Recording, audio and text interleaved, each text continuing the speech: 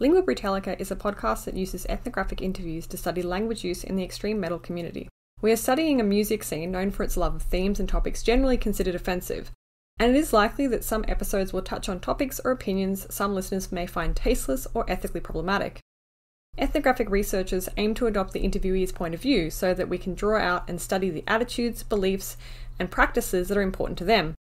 We want to make it clear that in presenting these conversations here, we do not endorse any of their content. Our aim is to explore the thought processes behind language use in this long-running, international, and yet understudied scene.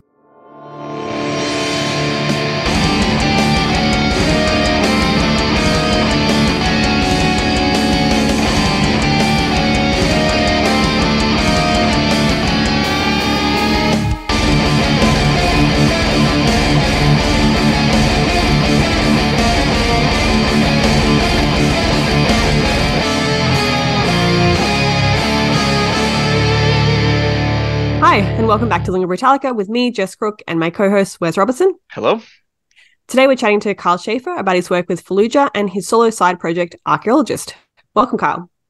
Hey, good to be here. Thanks for having me. Thanks for coming on. So, start off, how would you describe the various projects that you're working on, both with Fallujah and your solo work with Archaeologist? What kind of metal genres would you say these fall under? Why? Give us the spiel. Sure, yeah. So Fallujah is... they've been around for long before I joined. So I joined Fallujah about 2 years ago, but they're pretty established at this point as being somewhere in the, technical death metal genre on the more atmospheric side, I guess. But so that's Fallujah, and we're working on new stuff for that too. And then Archaeologist has been my personal project since way before I joined Fallujah. And that one tends to be more all over the place. That's kind of my outlet for whatever I feel like doing at the time. So it's generally progressive rock or metal, but kind of depending on the release, sometimes leans more, heavier or lighter, proggier or whatever. Somewhere in the world of instrumental and vocal, progressive metal and rock, depending on what's going on at any given day. So what inspired you to start a solo project like Archaeologist, and what drew you to join Fallujah? Are these two genres kind of those that you have gravitated to in your own listening, or were they kind of more you stepping into something new, especially with joining a band that kind of had an established style like Fallujah?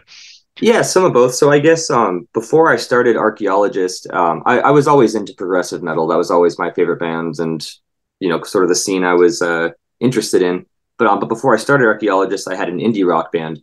And so that in college, this band I had, I was always the one playing indie rock shows, but wearing the Meshuggah shirts or whatever. It was I was always a metal guy, but hadn't really figured out how to play or produce it or stuff like that at the time. So and I do a lot of indie rock stuff too. So I when my indie rock band ended because we finished college and everybody was moving away, that's kind of when I had enough experience making music at that point that I was like, all right, this is the time to finally start my prog metal thing, whatever that's going to become. So yeah, I was definitely very into the genre already before I started Archaeologist. And then Fallujah, which was much later than that, it's I feel like it's pushed me a little bit more into the death metal side of things, where it's I got into metal through more of the prog side, whereas a lot of the people I know in the death metal scene came in through whatever death metal bands. So it's there's sort of a segment of bands there that I didn't really grow up on exactly, that I'm kind of learning more of it now. So it's some of both. It's definitely nothing new to me, but I have gotten definitely deeper into the whole death metal scene since getting to know the guys in Fallujah. So did you start with just straight up prog metal, or was there steps towards that? Were you just immediately? It seems like a bit of a jumping point, right? Because this prog has all those kind of intricacies and stuff. Sure. Did you just open up straight up? I don't know, first metal bands or prog metal bands? More or less, yeah. Even before that, I was into a lot of math rock kind of stuff. Mm-hmm. And there was always a little aspect of that, even in my indie rock band, just in terms of messing with different time signatures in a more basic sense. But yeah, I guess so. It's I had dabbled in some other music before that too, and done whatever weird experimental stuff I could figure out how to do on my own, while I was learning. But yeah, I would say I kind of went straight into the prog side of things just because that's what I was into, Hmm. And like, did the lyrical content attract you at all? Did like that play a role? Like, you know, in terms of the kind of metal that you started listening to, and then the kind of metal that you later produced yourself?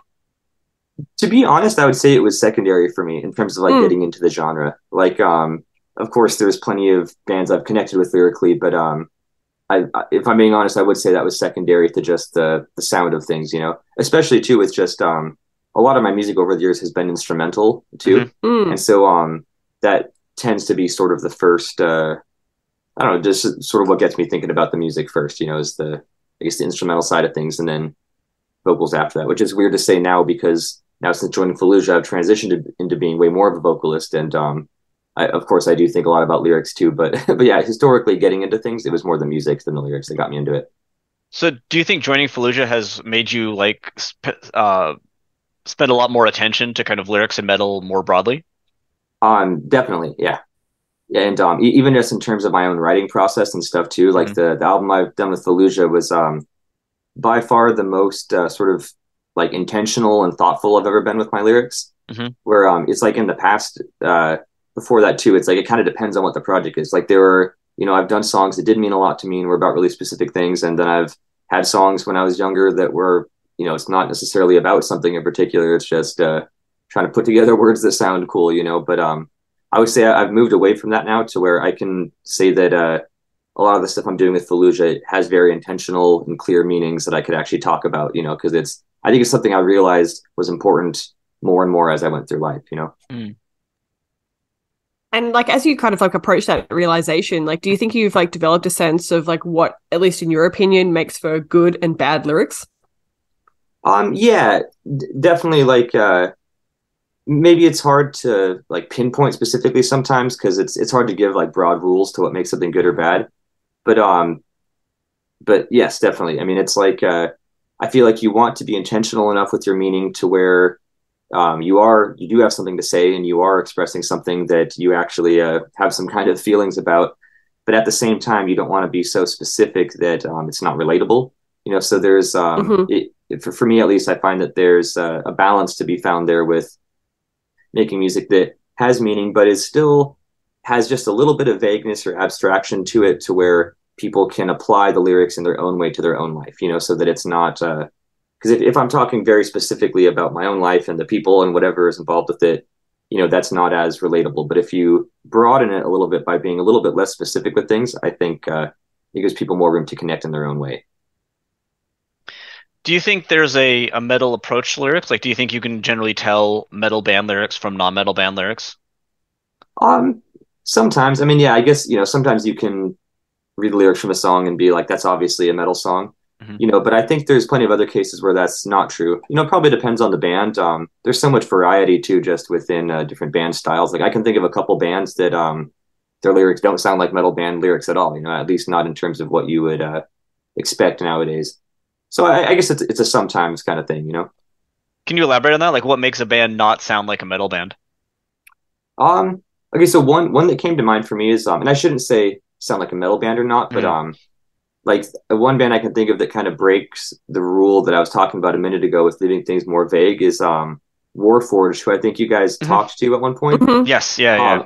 I thought the lyrics on their latest album were really striking, that they were very unconventional. Like it was just a lot of it was missing that element of kind of vagueness in an intentional way, to where I'm like, this is like very weird and specific and vivid, you know. So it's and I think that's obviously on purpose. You know, a lot of people will sort of do things outside of the box for the sake of being more original and interesting. You know, so it's like it's almost hard to talk about rules or what's typical or what's not, because you know it's all done in the context of what other people are doing in the scene and kind of building off of that or intentionally diverging from that, you know. But yeah, but Warforged is one that I thought of for that, especially with the new album. Oh, yeah, for sure, definitely know what you're talking about there. I think, yeah, we found their lyrics also to be quite, I don't know, unique, peculiar for I guess everything we'd seen. Like it felt like kind of a Bukowski kind of like on the street perspective that they had, which was very interesting. Yeah, I remember we both laughed at some of the. Yeah, definitely. Yeah. There were a lot of laughs in that interview, I think, just based on like some tropes we hadn't really seen come up before previously. So. Well, and that's the thing too, is there's like an element of kind of like absurdity or humor in it, you know, which is also a little bit different from a lot of like the very serious typical metal vibes, you know. Sure, Some of the yeah. lyrics are ridiculous, and you're like, that's not serious at all, you know. That's a crazy thing to say. Well, fortunate that you say that, because that actually links really well to our next question, which is about this kind of ongoing debate on the podcast about whether or not extreme metal should be viewed as escapist fantasy and entertainment, or like a genuine reflection of the artist's own views, politics, and identities. So what would you say your position is on this? I think it totally depends on the specific writer. I think there's tons of examples of either one of those, and it just depends on what, you know, each particular band or person is trying to express. But I think the genre is broad and open enough to where I think it really accommodates both. All right. Well, then moving straightforward. Yeah, fair enough. Yeah, just because again, I can think of examples of both. You know, it's like when you talk about escapist fantasy type of lyrics, I'm like, that definitely exists. You know, there's bands that do that, and then when you talk about things that are, you know, whatever the opposite of that is, I guess, in terms of being not fantasy, being very real and very personal and direct with like their lives, you know, I think there's lots of examples of that too. So yeah, I think luckily the genre kind of allows for both. So the way we kind of designed the questions for your own specific lyrics is we're going to start with some kind of intro stuff focused on Archaeologist, and then move into Fallujah, kind of because you started with Archaeologist as well. Sure. But across the Archaeologist, 15 releases is like a 50-50 split between releases that have songs with lyrics and those that are entirely instrumental. That's right. Just fundamentally, how do you decide when to include lyrics and when to leave them out entirely? And how does the decision to include or exclude lyrics impact the form and function of the songs that you write for that band? Yeah, great question. The real answer is that I like doing a lot of different things, and I like listening to a lot of different things, and the direction has just changed many times over the years as there's no big plan basically. It started out with vocals. The first couple of releases I did all had vocals, and that was sort of my intended direction for the project. And then I think what sort of mixed it up was I had one release pretty early on, which was the Odysseys EP, which I decided to do an instrumental album just for the sake of doing something different, I guess. Like I was listening to a lot of instrumental prog stuff like Pliny, Animals as Leaders, things like that. And I don't know, I just thought it'd be cool to try something as what I saw as sort of just like a sidetrack, do something different for one release and then go back to the regularly planned vocal releases. That was kind of my intention with it at the time, but then that EP got a lot more attention than the stuff I had done earlier. Like that was sort of where, I don't know, just got kind of more established with that. And then when I got a live band going for Archaeologist, which was after that release, it seemed like anybody who knew Archaeologist knew us as an instrumental project, just because that EP had gotten more sort of attention from that. So I don't know if I leaned into that side of things a little bit more from that one. But my long-term vision for the band has always been to have vocals and have that be like the main version of Archaeologist, with instrumental stuff as sort of, I don't know, even like a parallel sort of timeline to the other music. And so I did just put out an instrumental album recently, which is something that I've been meaning to do since Odysseys, which is like follow it up with a proper full-length instrumental release. But I think it's the last time I'll do that, because it's again, it's just more about, I've just had that on the back burner for a long time. Like always wanted to make sort of a sequel to Odysseys, but really I see the project as having vocals long term, and everything I'm working on for it after that has vocals. But yeah, just depends. And I guess there's been other times too where just the nature of the project led to instrumental stuff. Like for example, one of the more recent Archaeologist releases is a soundtrack I was making for a video game, and that one, just instrumentals made sense. And since there was sort of a precedent for instrumental releases to exist with an Archaeologist, I thought it wasn't that far out, to where it's like it's another instrumental release. It's not that weird. So it's just really been one step at a time, kind of with different circumstances as I go. But I do intend on bringing the focus back into having vocals in the music and having that be the long-term direction, if I can manage to stay focused and consistent enough to do that. What's the reason for that? Like, so why do you want to kind of move away from the instrumentals, given that that's what you've become more known for? I just like music with vocals, first of all. Like, even though, again, it's like I tried the instrumental stuff, and maybe I'll totally change my mind and do more of that too. I do enjoy that, but I would say that despite that, still what I enjoy the most, the biggest chunk of what I listen to is music with vocals. And on top of that, now being in Fallujah as the vocalist, I find myself spending more time practicing vocals and working on vocals to where I think it's pushing me more as a vocalist. Just nowadays, I spend a lot more time doing vocals than I do playing guitar, which is just kind of one more reason. And then beyond that too, it's like I have songs that I recorded 4 years ago, 5 years ago with Archaeologist that do have vocals that are intended for future releases. Just yeah, it's just more what I see the project identifying as long term, I guess. So you're kind of moving towards like preferring vocals rather than songs without in your own kind of art form? I think so, yeah, overall. Does that affect like your view of kind of old stuff? Like, are there songs that you've written for Archaeologists where you go back and you're like, oh, I kind of want to add vocals to these, or or do those still stand as a sonic statement? Yeah, not so much, because I would say that so one thing is like when I'm working on the music from a very early stage, I know if I'm intending it to have vocals or not. And if it's going to have vocals, I'm kind of leaving space for that intentionally, or at least imagining like, okay, there'll be vocals here. Versus with instrumental stuff, I'm way more likely to feel like this section needs something to fill in like the missing layer that would be there for vocals, you know. So I'll tend to do more guitar lead layers or more sort of melodies on top of the music, you know. Like I'm less likely to leave a section that's just sort of chords or something where I would normally let the vocal be the focus. So I would say that since the instrumental tracks were all intended to be instrumentals, I sort of set them up as such and filled them in with enough you know, content and layers, whatever, to make it interesting in my mind as a standalone instrumental. So yeah, I wouldn't say I have any like second thoughts about the stuff I did put out instrumentally. But the one thing I will say is that for better or worse, I feel like it's made it harder to like tell people what Archaeologist is, or like have people understand, you know, because the answer is that it's just my project. For like the only thing that ties it all together is the fact that I'm the one working on and writing it all. You know, and so it's like somebody asks, what type of band is this? I'm like, well, it kind of depends, you know, on the thing. Which on one hand, I think that's, you know, it's cool for having more variety to offer. But at the same time, it's hard to like just show it to somebody. You know, I imagine it's easier to get into a band when you're like, I understand what this band is and what they're doing, you know. So yeah, I do like the idea of keeping a more focused sort of direction on it, especially with I feel like all of my favorite bands, it seems like they know what they're doing from the start, you know, and like whether they change or not, it seems like one very consistent evolution, whereas Archaeologist has just jumped around left and right. And so I do like the idea of trying to rein that in a little bit and focus things in one direction, which I think will be, you know, like more vocal centric stuff. Okay.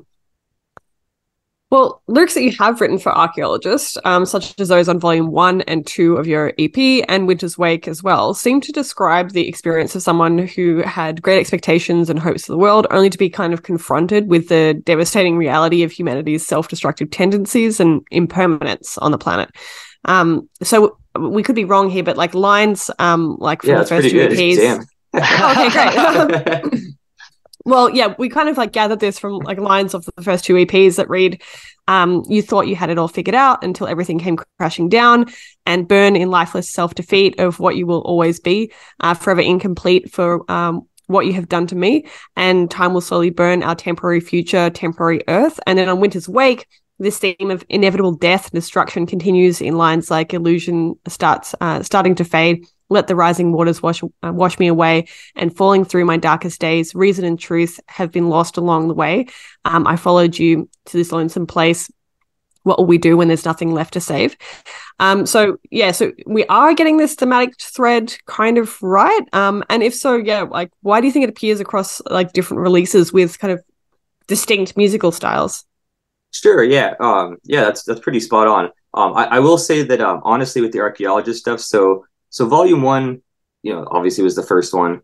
And at that point, I was definitely still kind of figuring out what I wanted to do with the band and what my lyrical style was going to be and everything. My point is that Volume 1 is, I would say, definitely less, for better or worse, definitely less deliberate and meaningful and intentional with the lyrics than some of the later stuff. So like Volume 1, I think there's a couple songs I could point to and say, oh yeah, this song has some kind of message, a real theme. Honestly, there's some songs on Volume 1 where it's like, I wrote this song in the back of my engineering classes in college and just was writing down words that sounded like they would go together into a song, you know. So some of the songs are like that, some are more meaningful. But on volume 2, on the other hand, I wanted to sort of correct that a bit and be more deliberate with it. So yeah, volume 2 is all about death in different forms, and about, you kind of nailed it with the your first description of it, just sort of like becoming aware of your own mortality and dealing with that mentally and emotionally, and coping with that, and like coming to peace with that eventually in the end. And so it sort of explores different themes relating to that concept overall, kind of starting off more bleak and ending more in sort of like an accepting way, just ways to view the whole phenomenon, or whatever you want to call it, ways to view it in a more like accepting manner.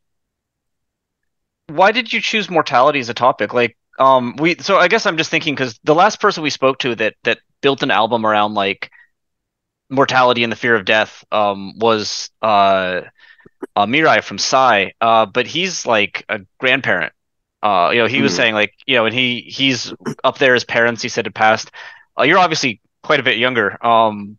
Like I imagine that the perspective, with like a 40, 50 age gap is pretty large. Like why investigate more?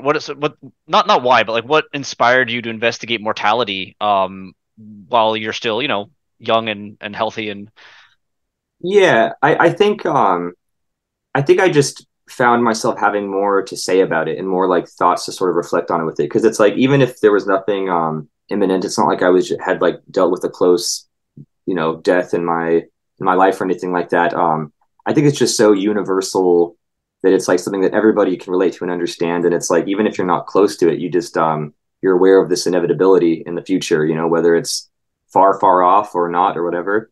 Mhm. And I think I just found it as something I could talk about in a real sense, especially having not gone through anything super dark in my life. Honestly, it's like if Sure. you've gone through like real struggles and sort of darkness in your life, like you can probably relate to these things in other ways. But that was just one that I found. It's like yeah, I'm doing fine. Everything in my life is fine, but like still here's this darker thing that I can genuinely Mhm. relate to and think about, and universally can cause some sort of fear or anxiety or whatever, for everyone.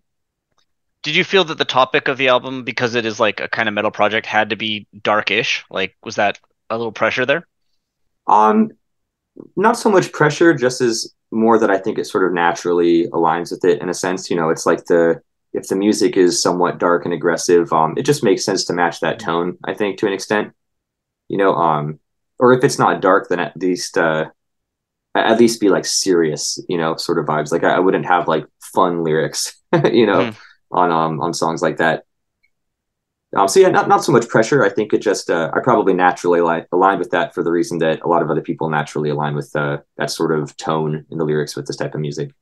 Sure. Mm. Well, speaking of kind of differences in musical styles that we kind of alluded to earlier, it is pretty clear that different releases and even kind of different remixes of your releases present very different musical styles, ranging from, even including like 8-bit, right? So obviously not all of these releases like feature lyrics, as we've already discussed. But if we look at the two examples that we mentioned earlier, so volume 1 and 2 of your EP in Winter's Wake, we can see two kind of distinct musical styles that I'll let you kind of define. But if we're looking at the lyrics from these releases, we did notice some differences in the language, which we assume are kind of linked to these differences in subgenre.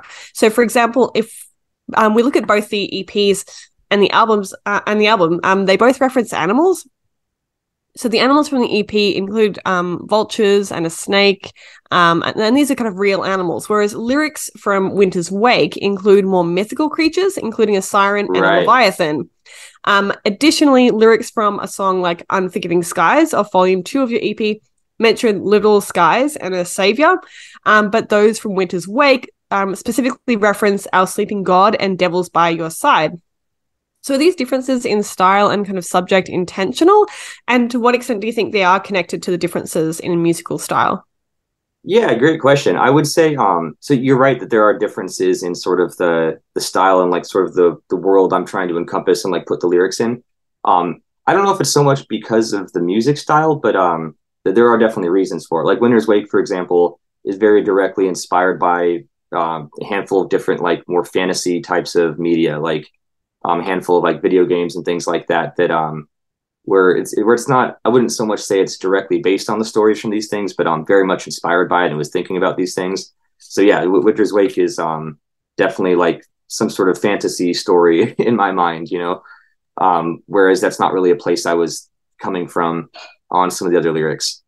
It probably started with just trying to make lyrics more interesting by having them be relatable visually.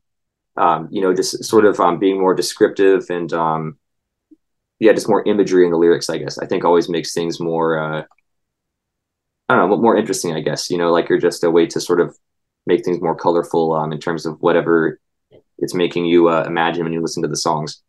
So it's volume one, I don't think there was any real obvious meaning or direction there. But then volume two, like we kind of said a little bit earlier, is that's very based in the real world. Like the you mentioned the song Unforgiving Skies and some of the lines from that, like that one is very specifically based on um, a kind of a tragic accident that went through, or that some people that, so it's this thing that I don't want to get too far into the details of it, but it's this thing that happened to some people I knew in high school where it was this whole tragic thing and people died, and it's very much based on that, on this like one specific event, like a plane crash basically. Whereas like Winter's Wake is just you know, it's based on fantasy video games. So you're right that there's a big difference in the tone and sort of you know, subject matter you would have in there.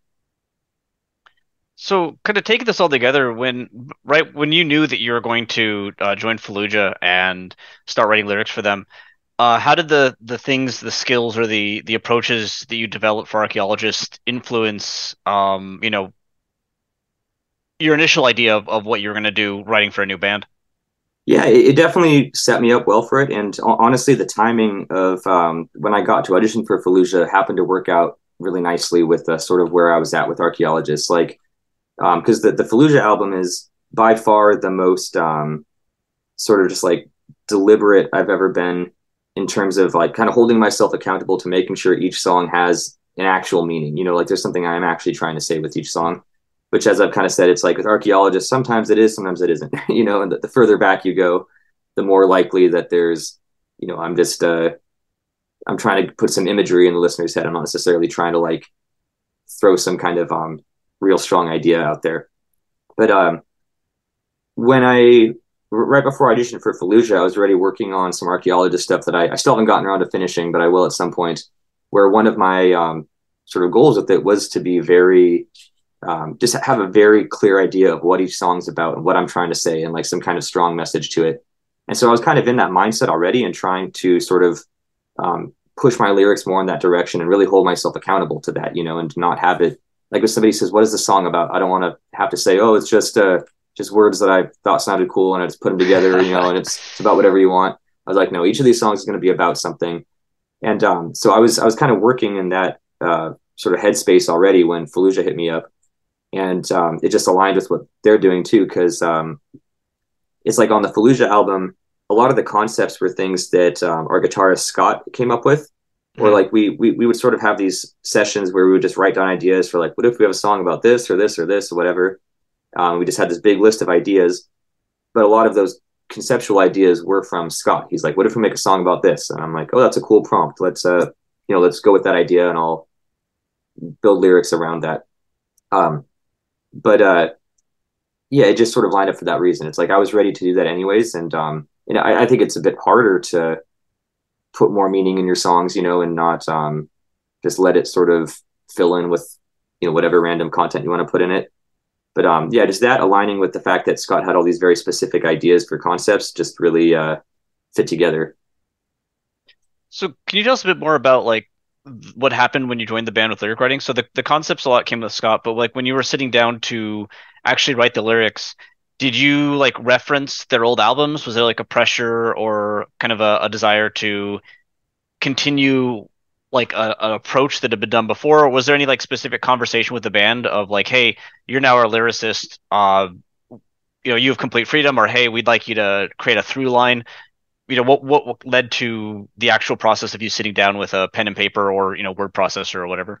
Yeah, I would say there was never like a clear like sort of requirement set to me in that sense, but I think we just agreed on most things. And like, of course, I did spend a lot of time going through the old Fallujah stuff and really getting more familiar with the lyrics and trying to sort of match that tone, because it's like, like we're talking about earlier, it's like some music is more escapist fantasy. I would say Fallujah is more on the generally more on like I guess it depends actually, but generally I think it's more on like the more real emotional level, especially on their later stuff, like on their last few albums. And so that's more what I wanted to connect with, where it's like, it's not like violent gore, like death metal lyrics, it's more lyrics about some sort of personal struggles or evolution or things like that, about like real feelings that people relate to. And so that's definitely something I wanted to capture in the new music. And I think it's something that the other guys and myself sort of just agreed on anyways. It just made sense to go in that direction, which is probably where I would have wanted to take things anyways. Well, so far you've written lyrics for the latest Fallujah album, Empyrean. On this album, there are some familiar themes that we saw in lyrics for Archaeologist, namely death and destruction, that appear on every song of your album, captured in descriptions of effigies of my destruction moving through the horizon, down into the blackness of death, being already dead and gone, and observing as unstable ground starts to break down, and the degeneration of all mankind. In addition to these kind of more familiar themes, we also saw death positioned in relation to rebirth, as in lyrics to songs Radiant Ascension and Embrace Oblivion, and artifacts mentioned being reborn and being back where we've begun. At the same time, we saw motifs we didn't observe in the Archaeologist lyrics, including that of being away, moving far away, or leaving something behind, evident in lines like transmissions failing, I'm so far away, and you could slip away in death of 1,000 days. It's time to reemerge, abandon all we came from, and start again, and still calling through the endless night, so far beyond my reach. So how did you land on these themes? And I assume this is in part like influence of Scott, as you mentioned before, but what's the significance, do you think, of talking about death and destruction in this way that's kind of different to how you've explored these themes in your work with Archaeologist? Yeah, so so Empyrean, the latest Fallujah album, it's not a concept album, like there's not one overarching thing, but the closest thing to a recurring theme is sort of this idea of rebirth that you touched on, and that's for many reasons. Like one, just sort of the timing of it and the things that the band was going through, and that each member of the band and the world at large, like having just come out of going through COVID, going through lineup changes, members going through totally unrelated struggles in their personal lives, trying to finish this album with people coming and leaving. This idea of rebirth sort of applied on many different levels, I think. And so, yeah, like you said, that Radiant Ascension, Embrace Oblivion, even the first track, the Bitter Taste of Clarity, there's this real theme of sort of going through some kind of darkness and finding a way to the light out of that. And that's sort of what we wanted the direction of the full album to be too, in the sense of like it starts in this more on the sort of in the depths of like this sort of darkness and struggles you're going through, and then ends in a way that overcomes those in some sense, or at least has survived them and grown stronger in some way, sort of transcended those struggles. So it's like, even though the album doesn't stay on this one path the whole time, that is sort of the overarching direction of it. It sort of ended up popping up in a few different songs in slightly different ways, just because I think that's it just seemed like because I think you want some kind of subject matter that people will relate to, but that also is coming from a place of like a genuine place in your own life as well. So you're not like pandering, trying to write lyrics that people will relate to. You're like, here's something that we actually are feeling and going through that people will be able to connect with. And I think this idea of surviving changes and rebirth is the more sort of exaggerated way to look at it. I think that just ended up being something that we had a lot of thoughts and feelings about. this thought just popped in my mind, and I apologize because I don't know how to frame it as a question, so I'm just gonna like make a statement and then like I don't know, you can respond. Sure. I just realized it's interesting that like your early work, right, that we're talking about with Archaeologist, started around the theme of mortality, and then your first work with Fallujah is about rebirth, which is kind of like the opposite in a way, or like at least like a way of getting past mortality. Sure. So how about that? Yeah. What's Yeah, up? it's Yeah, kind of what's up with both. that? I don't Yeah. Yeah, well, it's kind of both too. Like that's definitely still present on Empyrean. Like know. it makes me think of the last song in particular, Artifacts. That song is completely about wanting to sort of continue your own path, your own legacy, whatever it is, by sort of leaving something behind long after you're dead and gone, or whatever, however you want to express that. Mm. And it's definitely in the context of mortality. It's like even if we're not very specifically talking about that, it's about wanting to build something in whatever way you personally relate to that will have some kind of lasting impact or remain in the world somehow after you're gone. And so it's like it sort of goes, the subject matter kind of takes it a step beyond just accepting mortality, but that's a very big part of the themes in it, I would say. Okay. Well, in terms of like the actual language style that you use for writing all these lyrics, we did notice that you often like you do use kind of mono or bisyllabic words that are familiar to most speakers of English, like lines like "never forgetting that I've lived inside a dream," "sinking slowly, fragments of my mind keep overflowing." That's all, pretty straightforward. Mhm. But about once per song, you include one or two more uncommon multisyllabic words like eventide, malignancy, effigy, symbiotic, and cognizance. So we're wondering like why does this pattern exist? Like why is there kind of a peppering of a few trickier words in each song? And is there an intent to balance out difficulty with accessibility? Would if your songs didn't have a few big words here and there, would there be some kind of effect that is lost? I think so. Yeah, exactly. That is something I do spend a lot of time thinking about is I'll find myself sort of putting myself in a corner with lyrics where it's like, okay, this is what I'm trying to express in this phrase or this couple of lines or whatever. But I'm pretty strict about especially nowadays, holding myself accountable to sort of keeping rhyme schemes and trying to incorporate a lot of alliteration and like inner rhymes where I can within lines. Where it's like I don't want to sacrifice the meaning, but I will definitely lean into rhymes or near rhymes or at least replicating vowel sounds more often to sort of build with that. So with those two goals in mind, having like keeping a focused meaning, but also locking in more tightly with sort of these patterns in terms of like the rhyme schemes and vowel sounds and alliteration. A lot of times big words are like the missing puzzle piece to make that work.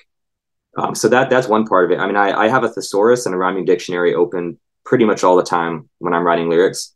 Like I go through a first phase where I'm just sort of brainstorming kind of stream of consciousness. Like, here's everything I can think to say about this topic. Here's just ideas or words that I could see growing into more fleshed out ideas, just get all these things down.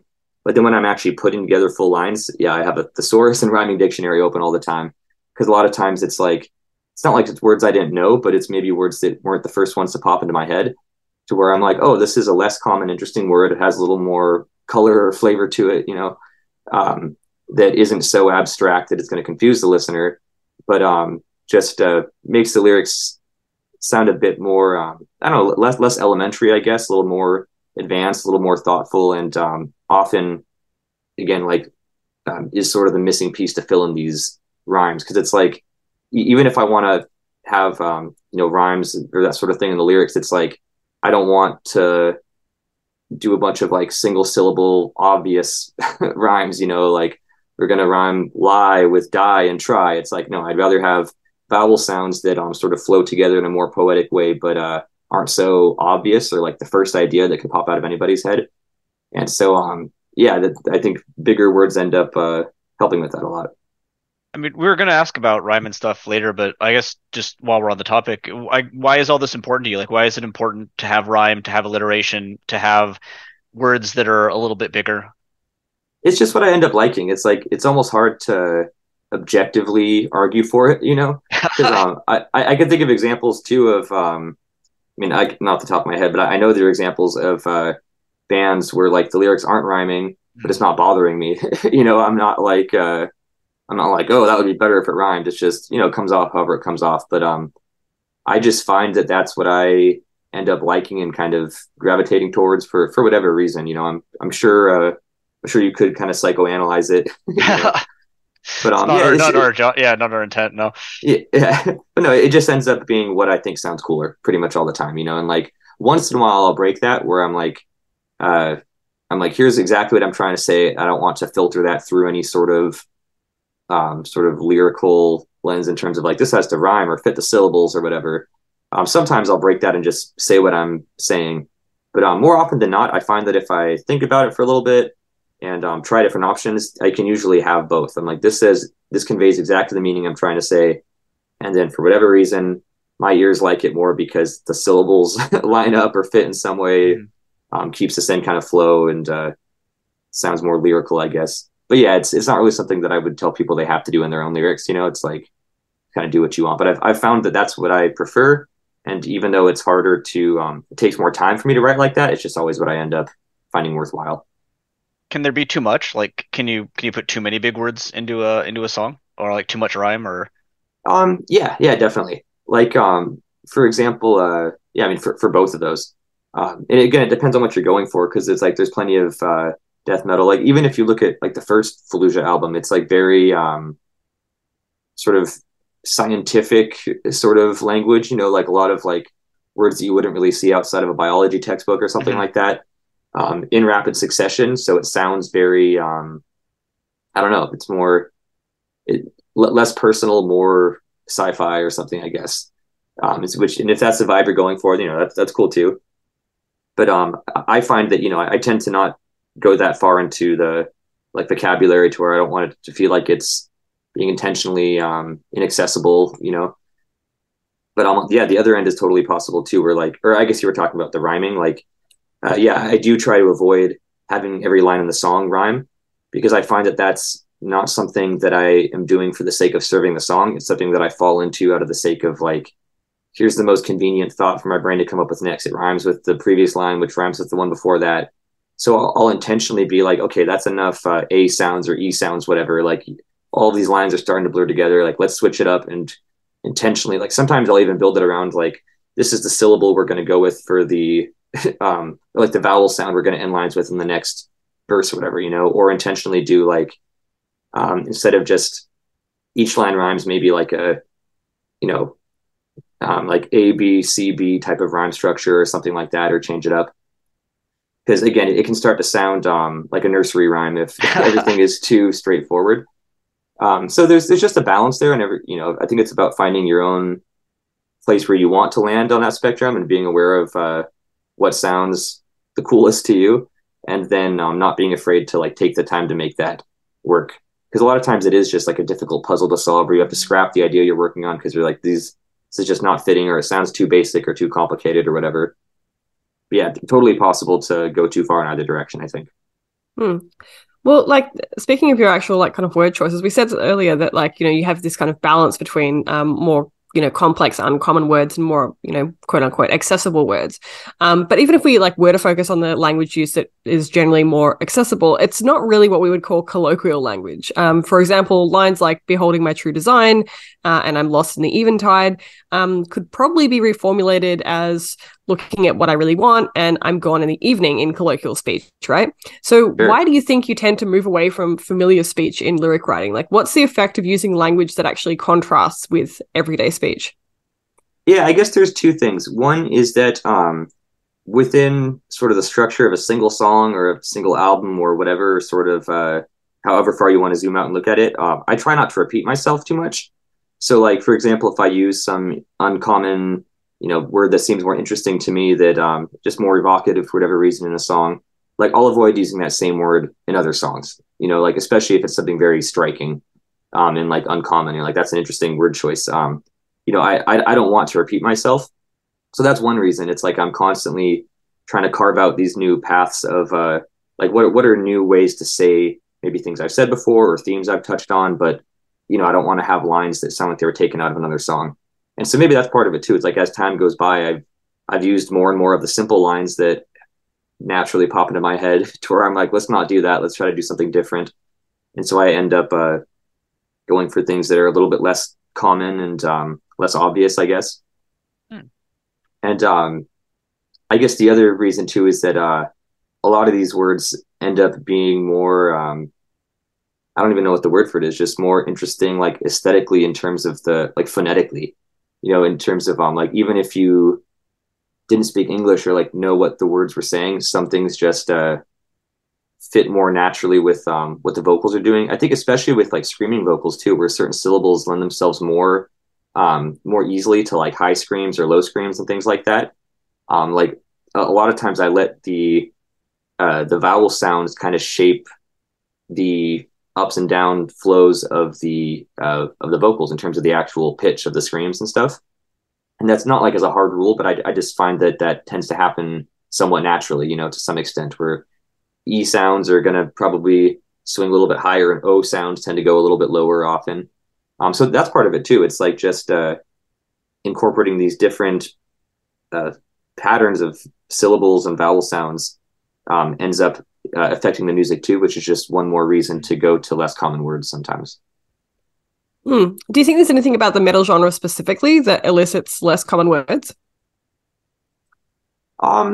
Probably, yeah. I'm sure you could break that down somehow. Like the fact that the music tends to be a little bit less accessible in the first place, means that you could probably be less accessible with other aspects of it too. I don't know if that's if there's like a real clear link there, but it doesn't seem like too much of a stretch to me. Yeah, it works on paper for sure. It's like, especially just with extreme metal being an acquired taste, it's like you're probably more likely to not be a young kid or like to be like you've probably gone through more of life and you're probably more developed. I don't know, that sounds kind of weird to say it like that, but it's like it doesn't have to be as widely accessible, I guess, in terms of the types of people you're reaching, because they probably have worked their way into this thing already to where they're know more and are more open to things. That sounds almost like a weird elitist way to put it, but it isn't where I'm going with it. It's just more like it just goes in line with the music. It's like a lot of the tonality of this stuff isn't like obvious or accessible or easily understood either, and so it probably just fits in with that. Just trying to do something different to break the mold. Sure, it's an acquired taste, yeah. Yeah. Okay. And a lot of that is in context of more accessible, simpler music being appealing when you're first getting into music, and then as you've gone through that, you get more excited by things you haven't heard before. And I think that's kind of the root of it. It's like, it's not avoiding simpler stuff because it's bad. It's probably just like part of the point of the genre, I think, is just doing things that you haven't already seen and heard. So, one slight difference that we noticed in the way you approach language for Archaeologist compared to Fallujah is that your lyrics in Fallujah are all written in the present tense, as in lines like "No chance to say goodbye, I'm lost in the evening tide, beyond the edge of the mountain, the sun is rising, casting a subtle glow to the light, the dawn of change, to light the dawn of change, excuse me." And you find yourself holding on to obsessions pulling you down, and they will haunt you. While obviously you do have lyrics for Archaeologists that are in present tense, there are also many segments in the past tense that add context to events set in the present. So, for example, Serpentine begins with "Spitefully you lied to me, and I believed your contrived deceit," before surmising that your fangs are deep, and you haunt me while I sleep. So past to present. Similarly, Falling Apart begins with "You thought you had it all figured out until everything came crashing down. The cracks in your resolve gave way to doubt," before shifting to the present in the lines, "Is this what it's come to, losing sight of what is right above you?" And Lucid Dreams begins with "Life was a blur, all that ever happened," before you shift to the present again in "Lucid Dreams of home, I'm losing everything I know." And this is in Winter's Wake too, where I followed you and lost my faith, before shifting to "Sinking down below desolation and bitter silence pulled me away." And this pattern of like past into present is something we found on 6 of the 12 songs lyrics, but is not appearing in Fallujah. So we're wondering, like, were you aware that you were engaging in this pattern, and why do you think you dropped discussions of the past when you started writing for Fallujah? That's interesting. I had not noticed that, honestly. So yeah, maybe that's because another thing too is that like with what I've done for Archaeologist versus what I've done for Fallujah, a big part of it isn't the biggest part isn't me trying to separate styles between the projects. It's just that Fallujah was more recent and I'm more developed as a songwriter than I was in years past. So it's yeah. First of all, I guess I would say that it's even though that's not something that I've intentionally changed or moved away from or whatever, it's probably just some kind of product of how I've changed my writing style over time, with Fallujah being the most recent version of that. But yeah, I don't know. I'm not even sure why. Yeah, I guess it's just something I've naturally moved into more. But now I'm going to be conscious of it, I guess. So I'll be like, well, I suppose the point of commonality there, right, is your like preference generally for the present tense. So like, do you have any insight as to why you tend to write in the present? No, I've actually never thought about that. I would say that the closest thing that I have intentionally thought about is writing from like the first person or second person or like third person perspective. Mm-hmm. But I've never really intentionally thought about or like consciously thought about writing from present versus past tense. All right, well, let's just jump into the question we have about perspective then. So, Yeah. we noticed that all your lyrics on Archaeologist are in the first person, with 11 of the 12 written using I, and Fallujah, 8 of the 9 are in the first person. And 5 of these are the singular I, me, while the other 3 are in the plural we are. So I guess, yeah, why do you tend to prefer first person rather than, say, third person, and what effect does this create for the listener? Yeah, I think first person isn't even what I prefer. I think it's just what's easier to default to, because it's like you are yourself. You're seeing things from your own perspective. You're saying me this, I did this, I did that, me.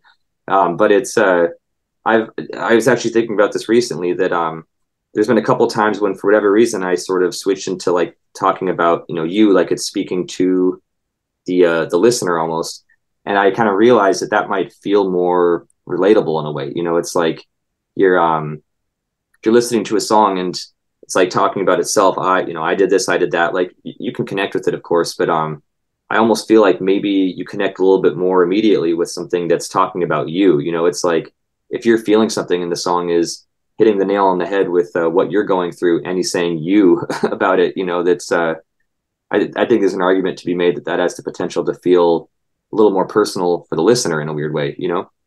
And so that's something I have started thinking about, actually. And same with like the we tense, or not tense, but I guess perspective, especially in terms of like on some of these Fallujah songs where we're trying to talk about sort of universal themes that are that everybody goes through in some way in their own lives, with whatever struggles you may personally connect with. The we or perspective just kind of makes sense on that, because it's like it's not just about me. It's meant to be interpreted in a more broad, universal sense.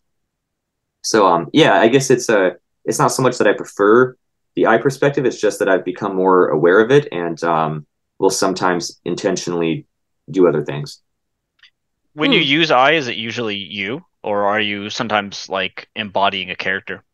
It depends. Yeah, I would say that it can definitely be both. Yeah, there are definitely times where it's embodying a character, or again, to be honest, it's like I'm not ashamed of saying this, but like on some of the older Archaeologist lyrics, it's like Serpentine, for example, that I knew very clearly while I was writing it, like the song isn't really about anything. It's just I'm putting together lines that sound cool and they flow, and like that'd be cool if you screamed that in a song. It's like I didn't really feel any need at the time, especially just with sort of launching this project and just wanting to make songs with it. I was like, I don't care about changing somebody's life through lyrics or having them connect. I'm like, I just want something that sounds cool in a song, and whether I had a meaning behind things or not, like I just kind of rolled with it, and so some songs were more meaningful than others.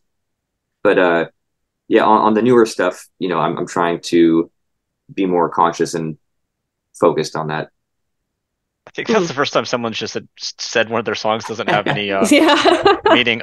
Is that something you could do still? Like, do you think you could, even now that you've been writing lyrics for so many times, your perspective has changed? Could you sit down and write like a song that has, quote, no meaning and be satisfied with it? Oh yeah, yeah, okay. Definitely. Well, okay, I cut you off too early. And be satisfied with it? No, probably not.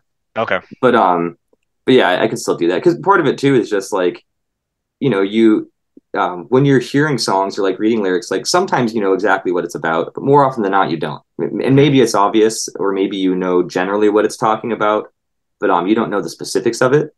And so it's like again with the fact that so much of lyric writing is vague enough for people to sort of project their own specifics onto it, just by the nature of that, it's like they could be talking about nothing. It could sound like something meaningful to you, and you could absorb that and take meaning from it. It's like how could you prove that it had meaning or not, in terms of or I should say like intended meaning, because it's like the listener is going to perceive whatever they perceive from it and get whatever they get out of it.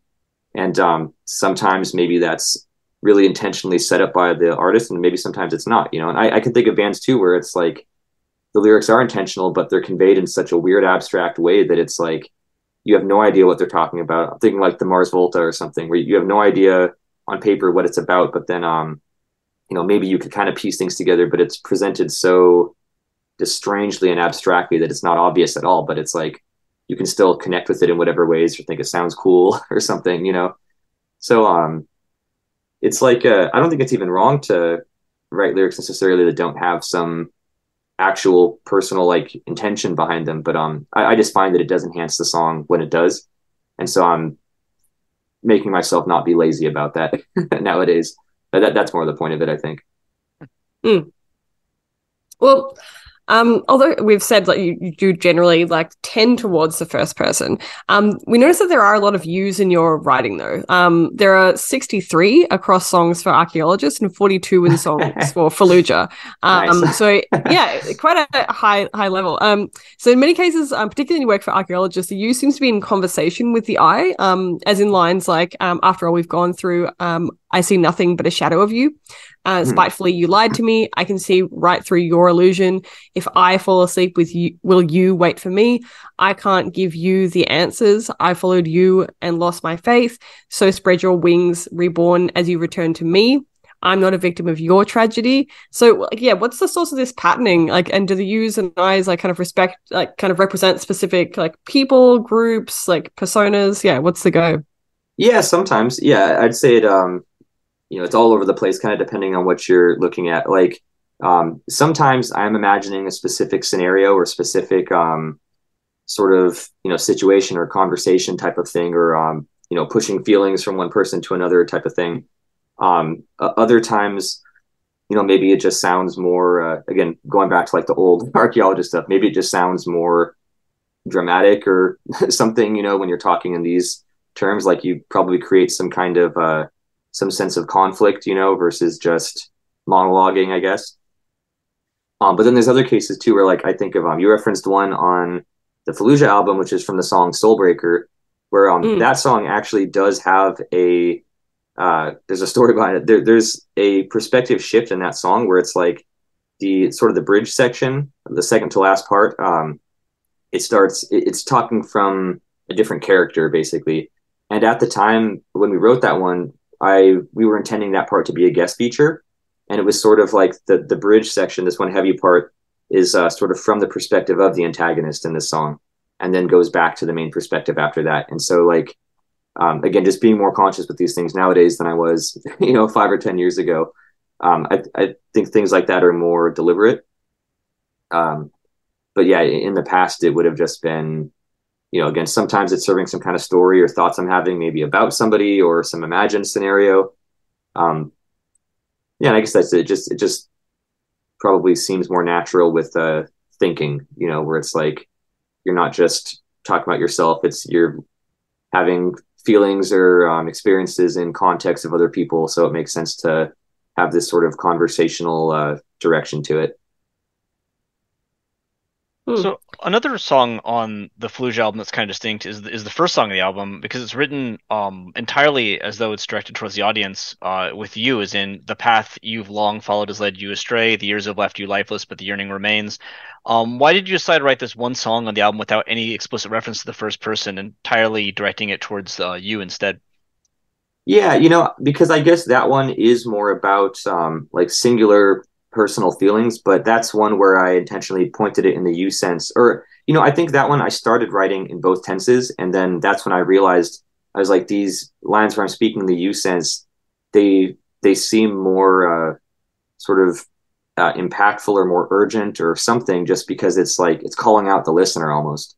And that song has a real message of it's sort of like coming to peace with whatever like mistakes or sort of distractions or dark place, whatever it is, like just struggles you've gone through in your life, sort of coming to peace with that, and rather than letting it drag you down, using that sort of lost time as a way to motivate yourself to make a change. It's sort of like hitting some kind of low point where you're like, whatever I'm going through in my life, I need to correct this, and like realize I'm at my low point and sort of move up from there.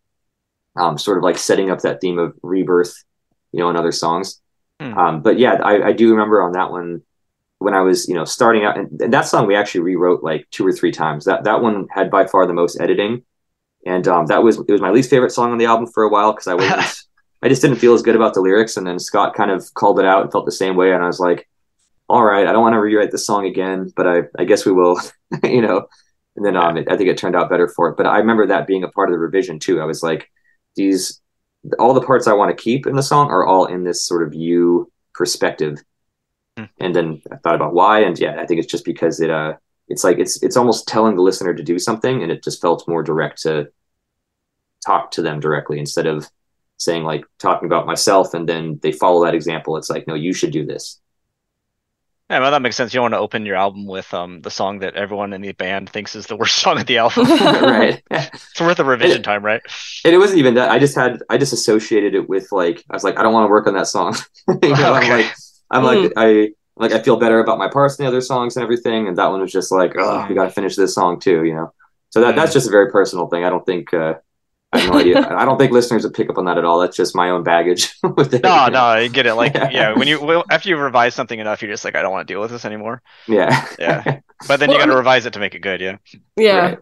I mean, speaking of like listener responses though, I mean, have you found that like listeners respond in a particular way? Like, when you're performing these songs that have like a very kind of direct you, like are you pointing towards people in the audience and stuff kind of thing? Like, I don't know. Yeah. It's, I can't say I've really noticed that, but maybe, I don't know. It's like, I imagine that would be more on a subconscious level at best, in terms of like, it's like, can they even tell what I'm saying when I'm like screaming in like a loud venue, like maybe not. Maybe it's nice to think that it would, but yeah, it's hard to say, probably hard to measure. So, 2 kind of thematic metaphors that we found throughout your lyrics for Fallujah are, the first is light or fire, which appears in the majority of the songs you've written, as in lines like, let the embers of your past shine on the bitter taste of clarity, guide me and let the light bestow on radiant ascension, the name itself, of course, references light. The sun is rising, casting a subtle glow on embrace oblivion, beneath the fading light on eventide, a moving image in the dying flame on soulbreaker, and the setting suns of tomorrow and artifacts. What does light do for you as a metaphor, and why do you think you keep returning to it as part of your lyrics?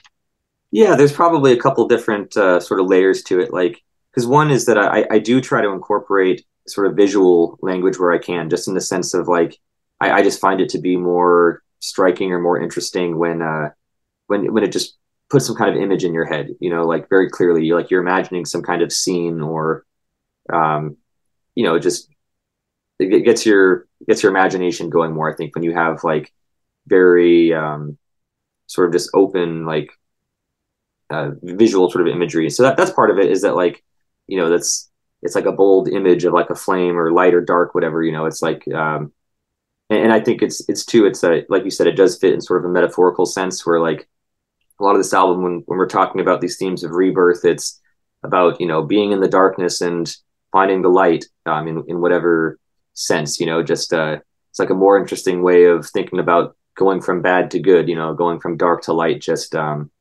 naturally feels more, I don't know, just visually interesting, I guess. And so I think it was partially just natural and partially going with this sort of intended, dark to light kind of metaphor. Well, yeah, that's something you've actually mentioned a few times now throughout this interview. I mean, is it odd to work in positive images of light in a genre that's generally known for dark and evil posturing? Not so much, because I think that's been because there are plenty of bands that don't do that, so it's like, yeah, it's definitely not a given in the genre, but I think there's enough examples of it before, even in other Fallujah stuff, because it's like, again, if you want to write lyrics that people connect with, it's like you want to probably connect not just with their darkness, so to speak, with like hard things they've gone through, but also with sort of their wishes or goals or motivations too, in terms of like ending up in a better place. And so I think if you have some sort of aspect of that to the narrative of the music, I think it can be more appealing from the listener or to the listener in the sense of relating to the music, because again, it's like it relates not just with the bad, but also with the desire to reach the good. Interesting. So you think there is like plenty of space for that? So let me reformulate this question.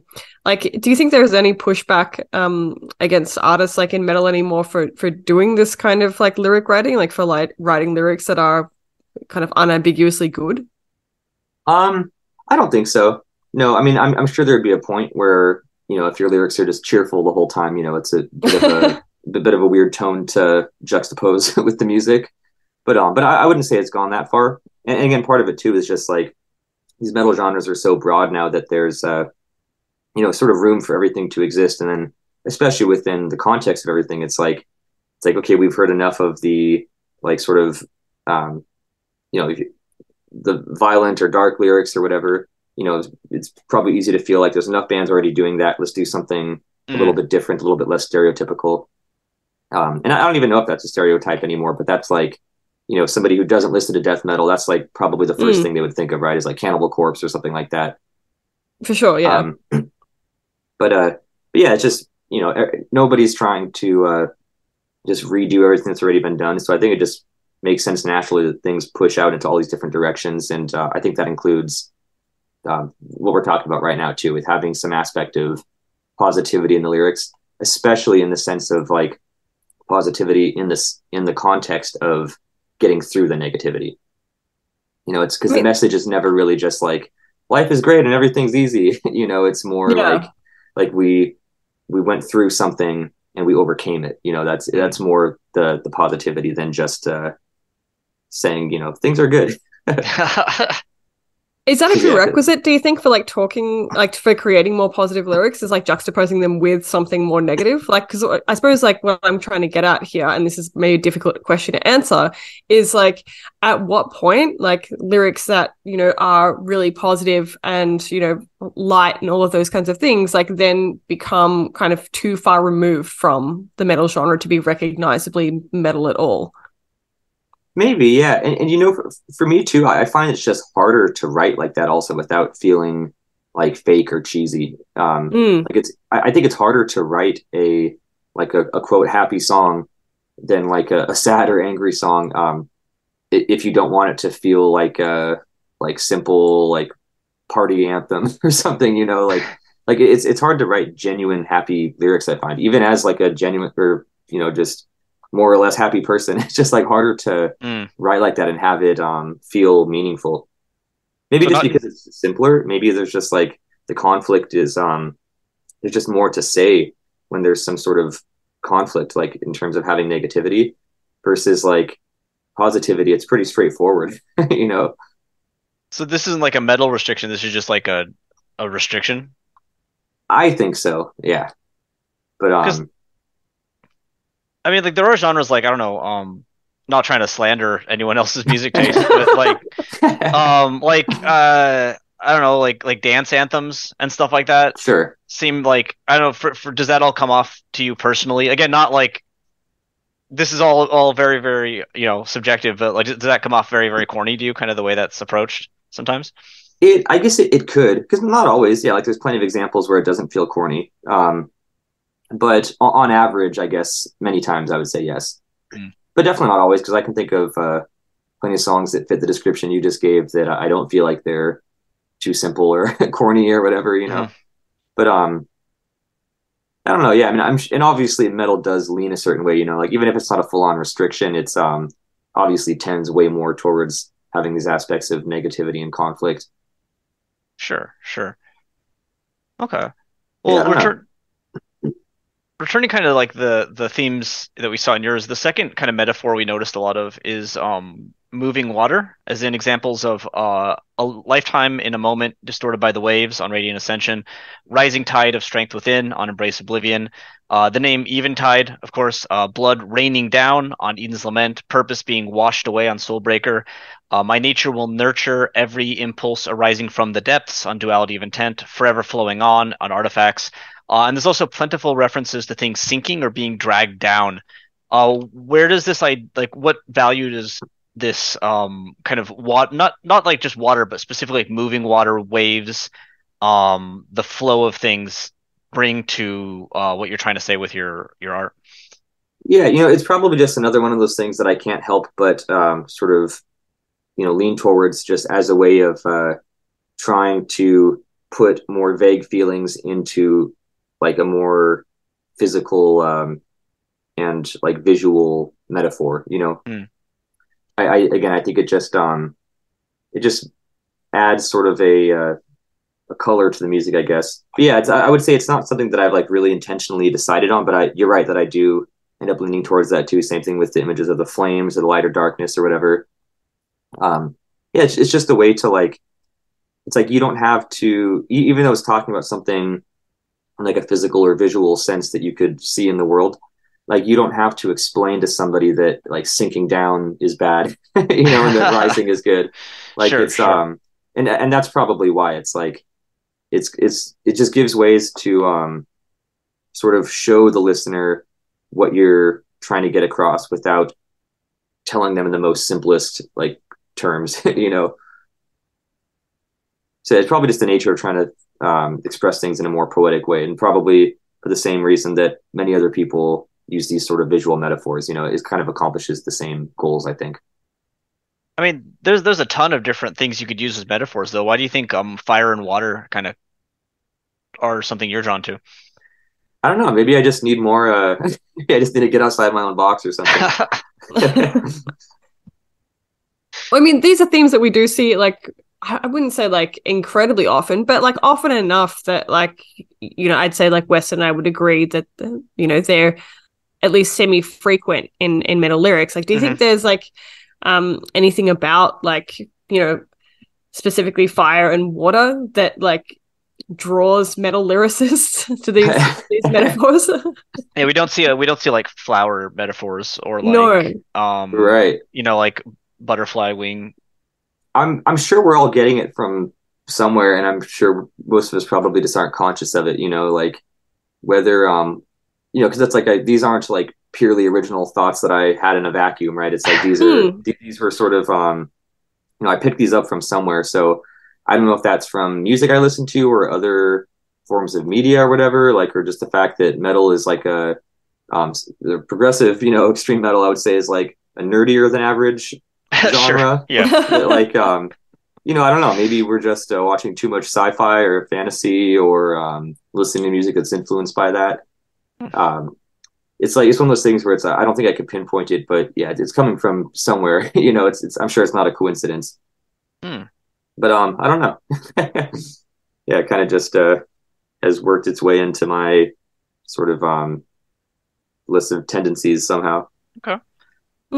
Well, we've talked a lot about like the kind of trends that we've seen across your songs for Fallujah and Archaeologist. But one song that we thought somewhat stands out, on the Empyrean album is Mindless Omnipotent Master. Yep. So while most of your lyrics are somewhat vague, as you said, lines on this one, like perpetuated system, outside our control, built to uphold our reign, its methodical pace is now self-sustained, soulless, hulking mechanical beast driven by impulse, desire, and greed, voracious organism, enslaving and devouring our young, seem pretty direct. Certainly you don't label the exact system or systems you're critiquing, but it's fairly clearly a critique on aspects of contemporary society which bind us and leave little for our future children. So what inspired you to take this approach for this one song? Was it difficult to write like via framings like human progress advancing the process of mindless machines? Yeah, great question. And I was hoping you were asking about that song as soon as you started that question. I was like, I'm pretty sure I know which one the outlier is. Got it. Yeah, this is where he nailed it. Yeah, you pretty much nailed the concept of that one. And again, I think the lyrics and vocabulary in that song just sort of came pretty naturally from the concept of that one, which that song had a very specific and fleshed out concept that is pretty unrelated to the rest of the themes on the album, which is probably why the wording and everything ended up feeling different from the other songs.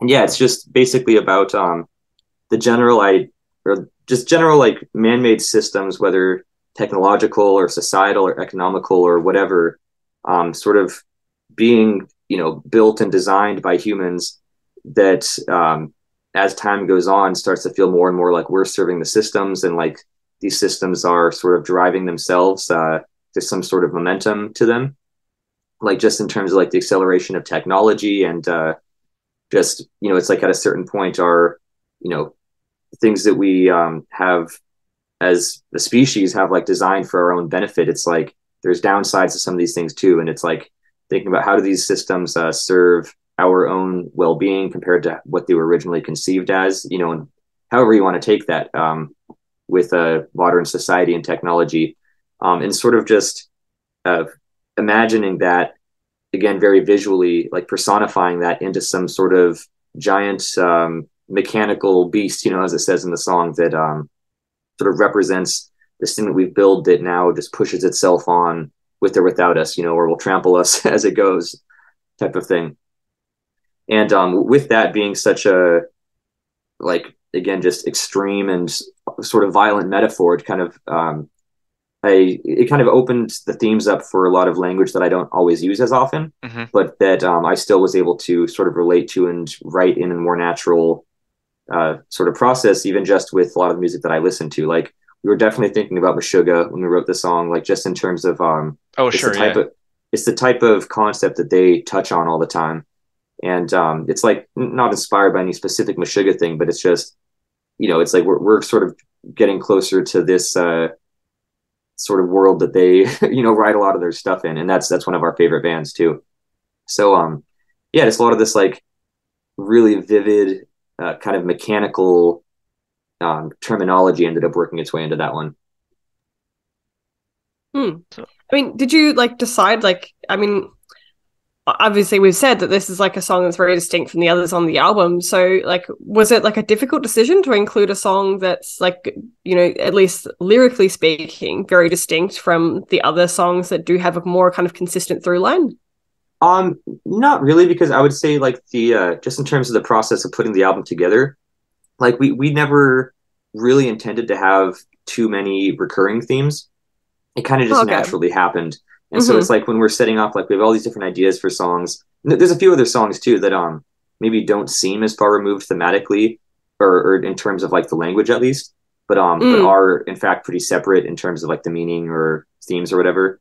So we were kind of just going a bunch of different directions with the lyrics on a song by song basis, but then some of those ended up being closer to each other, and then by that point we realized like, okay, there is kind of a common theme here to at least a solid chunk of the album. And, we can kind of lean into that, but yeah, it's more like the connection is what grew over time more so than like that one song diverging from the rest. Right. Okay. See. Interesting.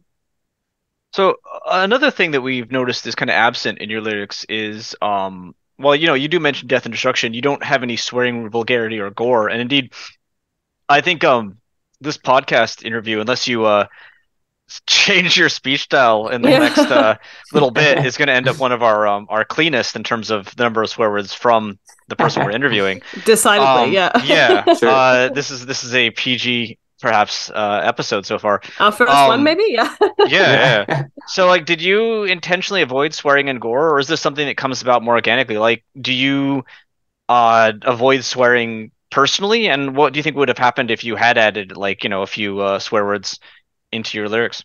Yeah, that's funny. I know that about my stuff, but I've never had somebody ask that. Yeah, it's not something that I like hold myself to in my personal life by any means at all. I think it's just something that I don't end up resonating with as much lyrically. And there's exceptions to that. Like I can think of plenty of bands that I do love the lyrics and have plenty of swearing or whatever.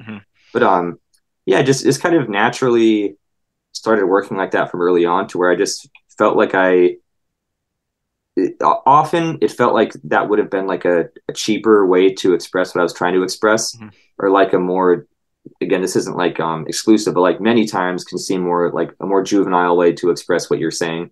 And that's by no means a rule, because again, it's like I can think of plenty of bands where that's not the case at all. Where again, it's like they can use swearing as a way to bring in these like just real dark, or not even dark, just like sort of like gritty sort of aspects to the music. Like for some reason the first one I think of is like Every Time I Die, which is my favorite band in terms of lyrics, and it's like they don't shy away from that at all. It's just like it just makes the music seem really kind of like gritty and grounded, I guess. But I don't know. Yeah, it's just never something that I really felt like I needed to lean on to express what I'm saying. And then I wouldn't want it to, I don't know. I wouldn't, it's just not the vibe I'm going for whatever reason. And that's not like a hard rule either necessarily. It's not like I will never do this. I've just never really felt compelled to. What would change if you were to add swear words, do you think? I guess we get one of those cool stickers on our album for the, explicit content. But do those still exist? I don't know, actually. Yeah, now that you mention it, I haven't seen one in a while. Maybe nobody oversees it anymore. Not sure. Yeah. Yeah, I don't know. It's like it's hard to say. I don't think it would affect things too much, because it's not like we have I don't think like a big chunk of our audience are like kids or anything. So I don't think we'd like alienate our listeners.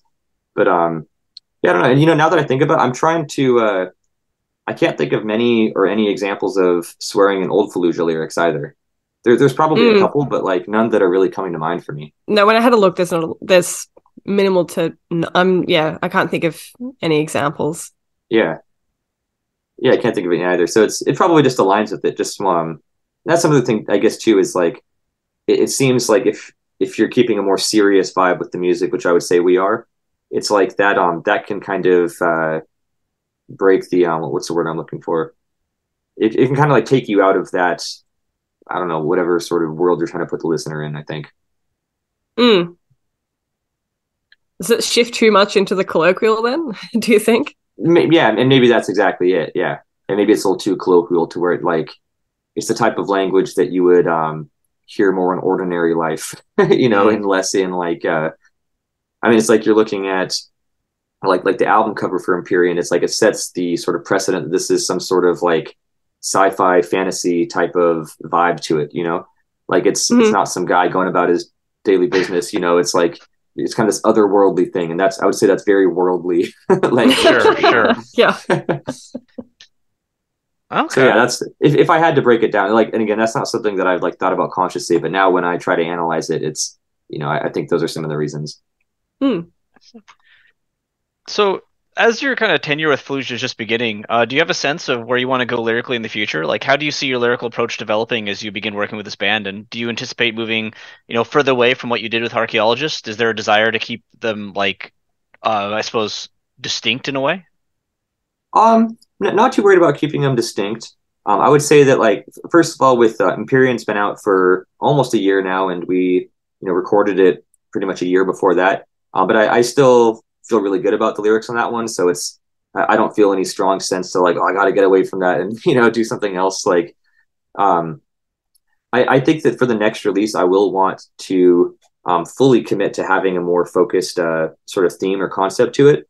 And we're still in the early stages of new stuff, and I'm playing with different ideas for that. But I think I will hold myself to having one sort of connecting thread between everything on the album. So that'll be kind of like a fun challenge for myself on the future stuff. But that's vague enough to like I haven't decided on what that's going to be yet. I have like a couple of different options that I'm trying to decide between. But yeah, like lyrically, I don't see myself right now. I don't have any desire to go some totally different direction with it. But I do want to definitely stay because again, like Empyrean, I was kind of saying, was like definitely feels like the most thoughtful and intentional and meaningful lyrics I've done, and I definitely don't want to backtrack on that. So I think I'll hold myself to that same standard in the future as far as having something to say with songs and not letting it just be about nothing, or let the listener figure it out. But yeah, and I think I'll just keep those same sort of goals in mind, and then see where things develop from there. Well, looking back in the opposite direction, and drawing together kind of our exploration of your work across your solo project and with Fallujah, what would you say is ultimately the role of lyrics in your work and in the extreme metal genre more broadly? I mean, so again, it's like my relationship that has kind of changed over time. Like when I started Archaeologist, it felt like I was writing lyrics because I wanted to have vocals. You know, it was like I want to sing on this song. I'm like, I don't care what it's about. I just want to have vocals, and you can't sing without words. You know, at least not for very long. And so you know, it kind of started more from that, where it was like honestly an afterthought on some of the earlier stuff, and not always. It's like even back then I was like, oh, this is something cool I want to write about, but it wasn't the priority. You know, it's like I would make the song whether or not I had a clear meaning behind it. But over time, yeah, it's become more important. I think too, it's like lyrics are, and vocals as a whole, are just something that it's a chance to really have people connect and relate to the music more, in the sense that like you know, there's a lot of guitar centric music that I love that I probably wouldn't have as strong feelings about if I didn't play guitar or know what was going on in that sense.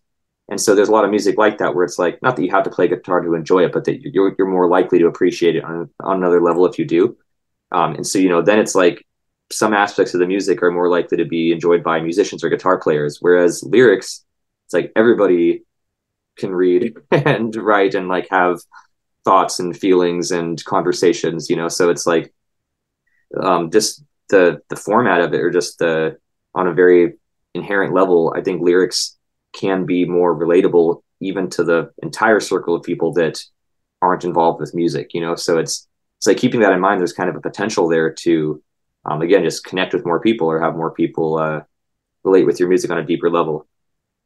And so there's kind of a responsibility that comes with that too, is what I've felt more over time. You know, it's like it's almost a waste to not do that, because it's like the downside is that writing with a lot of intention and meaning takes more effort and more time and more, you know, more thought.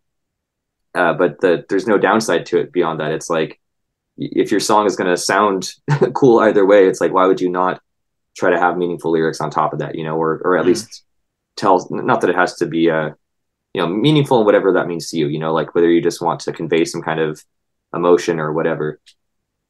So yeah, I would say it has become more important to me over time as a writer, to where it's something that I would probably take for granted in the past. Even when I was, you know, reading lyrics and enjoying lyrics and having lyrics mean a lot to me, I kind of realized more, I'm like, why would I ever waste a chance to do that in my own stuff, you know? Hey, yeah, awesome. Right on. Makes sense. Yeah. Well, we also wanted to ask, you know, considering that we've like reached the end of our pre-prepared questions, if there's any question that you were hoping that we would ask that we did not ask. Not really, no. I mean, yeah, you guys brought up a lot of interesting stuff I didn't expect to, or I'd never thought about before. We get that a lot. Yeah.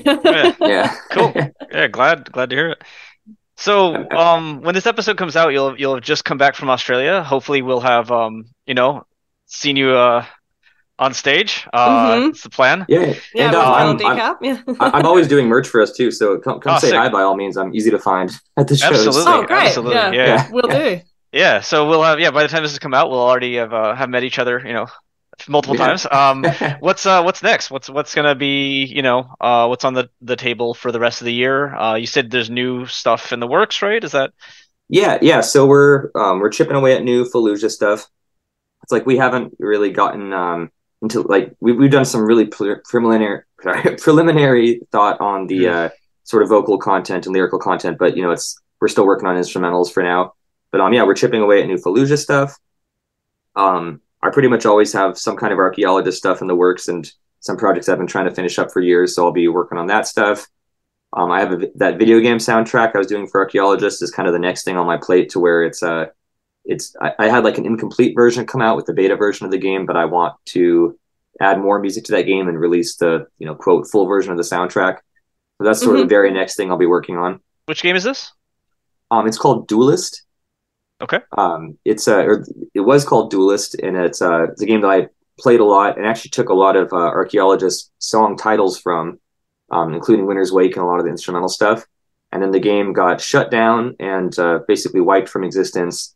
And now I'm doing music for this sort of new, sort of a remake, sort of a sequel. It started as like a volunteer fan project, but now has the full rights to sort of carry on the Duelist name. So it's Duelist 2, which is came about because the old one died. So making music for that. Okay, cool. That's right, yeah. Yeah. And it's like a pretty niche, like indie kind of game, but it's one of those games with like a small but very committed fan base, which I was part of. So kind of jumped at the chance to work on that when I heard they were trying to revive it. Awesome. Well, where's the best place to keep up with all of your projects, releases, all of your work? Anywhere. I try to spread my stuff to all of the places somebody would usually think to look, so Instagram, Facebook, Spotify, Bandcamp, whatever for new music. But everywhere. It's like if I'm not spreading the word on some other platform that people would go to look for, then I'll try to change that. Okay, great. So no clear preference or anything? No, not really, honestly. Okay. No, it's like I tend to use Spotify mostly for music, so that's more what I see and I'm aware of. Like I don't even know how many people are listening to my music on some other platforms like Apple Music or whatever. And I tend to be, I guess I'm not big on Twitter, but I tend to be active on Instagram and Facebook. So one of those, I guess, Cool. Well, we'll have those. Sorry, you go ahead. I would say, or follow me on Bandcamp if you really want the like email updates, because that's one that I do use a lot as well. Okay. Awesome. Well, we'll have those links in the description. Awesome. Thank you. All right. Well, thank you very much for your time. This was a lovely chat with you. Yeah, thank you guys. This was a cool interview. Awesome. We hope so. Yeah, given how much of your time that we suck up, we hope that's the ultimate takeaway. I've never had somebody tell me that I used 62 I's and however many, or 62 U's and however many I's in my music before. So that's cool to know. Yeah. We're giving you the stats, right? Right. Yeah. Yeah, and now if anyone asks, if anyone wants to know, you can point to this resource. Right. Bar trivia: how many I's are used in the last Fallujah album? It's like, got it. Right. Now it's official. Yeah. Official. All right. Yeah. Cool. Thanks, man. Take care. Yeah, look forward to catching you live. Yeah, definitely. 100%. I'll see you guys in a few weeks, probably. Yeah. Enjoy the flight is miserable. Enjoy it. That's what I've heard. Yeah. Well, I hope you enjoy your time in Australia. Have you been before? No, it's my first time. So awesome. Fallujah has gone once before, but it was in like 2016 or 2017 before I joined. Okay. So definitely my first time. Okay, well, I hope you enjoy it. As an Aussie, I hope you enjoy it. Yeah, thanks. No, it's good. It's good down here. Yeah, it can't be too bad. I'm sure it'll be. Sure, I'll have a good time. Yeah. What do you guys? You got Melbourne, Sydney, Perth. Brisbane. Brisbane. Oh, okay. Yeah, Brisbane. I was gonna say I'm almost scared to say what city's going to mispronounce all of them. Oh, I do it all the time. It's fine. Canberra. Yeah. Canberra and Adelaide. Mm-hmm. Yeah. Okay, you're good. Wow, you guys are doing the. You're hitting all the major cities. Yeah. Yeah. Most people just do Melbourne, Sydney, and then leave. Right. Yeah. So, I mean, as someone who lives in Perth, I very much appreciate you coming to Perth. Yeah, I've had a couple of people say that from Perth. I guess. I mean, I don't know what it's like over there, but I guess apparently not as many bands come through there, so it's cool. Yeah, it's rough out here. Yeah. So glad we can make it then. And then we're doing 2 shows in Melbourne actually too. Okay. We have one with Cattle Decapitation, and then we added an additional headlining show after that. I think because the first one sold out and it seemed like there was still more potential to obviously it's like we're paying for this whole trip over there. We got to make the most out of it all we can and try to play some 100%. shows and make some of that money back, So yeah, we did add a headlining show in Melbourne at the end of it as well. All right, cool. Well, looking forward to it. Yeah, same. Take care, man. Thanks. Cool. Thank you guys. Yep. Thanks so much. All right. See you later. Thank you for listening to Lingua Brutalica. We hope you enjoyed it, and we hope you stay tuned for our next episode. Before we leave, we just wanted to acknowledge that this podcast is recorded on the unceded lands of the Wurundjeri people of the Kulin Nation and the Gadigal people of the Eora Nation. We pay respects to their elders, past and present.